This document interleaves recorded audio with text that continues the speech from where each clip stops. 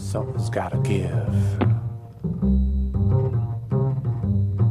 Yeah, something's gotta change. I can't keep going on like this. I'm trying to do the right thing, but I'm not getting anywhere. You know how it is.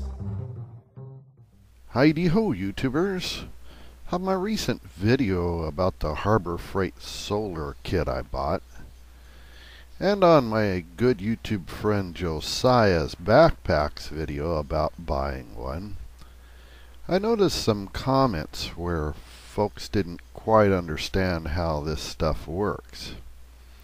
It's not that they're freaks or anything. I want to make that clear. It's just that this electrical stuff can be, well, in the realm of a mad scientist for a lot of folks. The truth is, a lot of us don't really understand.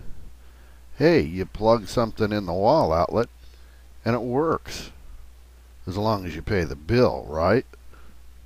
In order to explain how these little systems work, I've got to delve back into my memory, to my high school vocational class in electronics 33 years ago. My memory's not too good, but we'll give it the best shot we can. If you're an electrical engineer or something, feel free to correct me, but let's not get too technical. We're just trying to help folks understand how to put together a really cheap solar system for a few minor creature comforts in case there's a power outage of some sort. So this is a picture of my old wellhead at the house, the hand pump. By the way, for one scuba man, yours is new and shiny, but hey, mine's 50 years old and it still works. So anyhow, let's say we want to take our hand pump and use it to turn a water wheel on a little grain mill we have. So we hook up a hose to the hand pump. I usually spend a little more time on the graphics in my videos, but hey, I got a lot of them to do for this one. Now the volume of water that we can pump out of our hose, in simple electrical terms, we're going to call amps. How hard you pump up and down on the handle of our pump. Not how fast, mind you, we'll get into that later, but how much muscle it takes to push the handle up and down. We'll call that volts.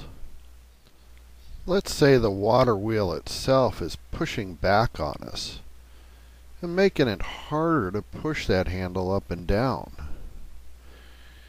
In electrical terms, that's called ohms. These three things, volts, ohms, and amps, have a mathematical relationship. If you know two of them, you can find out the other by using something called Ohm's law. I means amps and R means resistance or ohms. You can change this around in different configurations to find out any of the three that you might need to. And once you have that, you can use another little equation to find out how much grain we can grind in our little mill. We'll call that watts. You can measure the amount of electricity that you use by expressing it in how many watts times how many hours. Like the electrical company bills you in 1,000-watt increments by the hour, or kilowatt hours.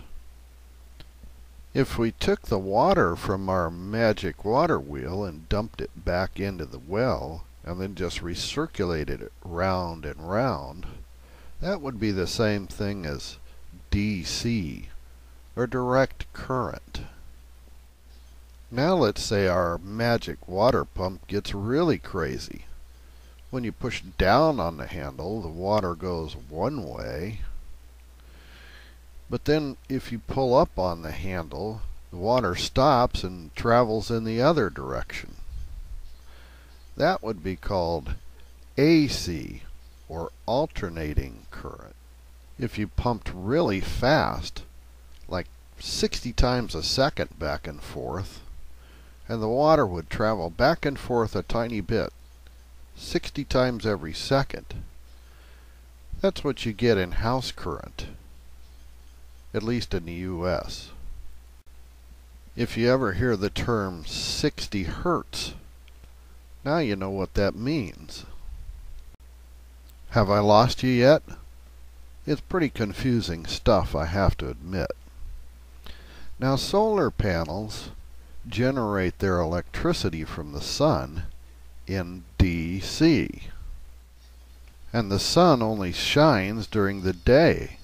So we've got to find a way to store that juice up for the nighttime. We're going to put a water tower in our little system. That way we can stop pumping sometimes and still run water out of the tower to run our water wheel. So our pump becomes solar cells and our water tower is batteries. In my little system I'm using 12 volts. You could get better efficiency if you go to 24 or 48, but hey, 12's the cheap way to go. Our magic water wheel becomes all the stuff we want to use in our house. But there's a problem. The stuff in the house runs on 110 volts AC, and our batteries and solar panels are running 12 volts. We've got to put a device in between the two that converts the juice. That's called an inverter. We don't want our water tower to overflow or go empty. That would ruin it in the case of batteries. So we have to get another device called a charge controller to manage that end of the situation. There are lots of other bits and pieces, diodes and fans to vent your batteries, etc. that you could put on. But hopefully I've given you enough information to understand how the basics of a little cheap solar system works. I hope it helped anyway. Something's gotta give.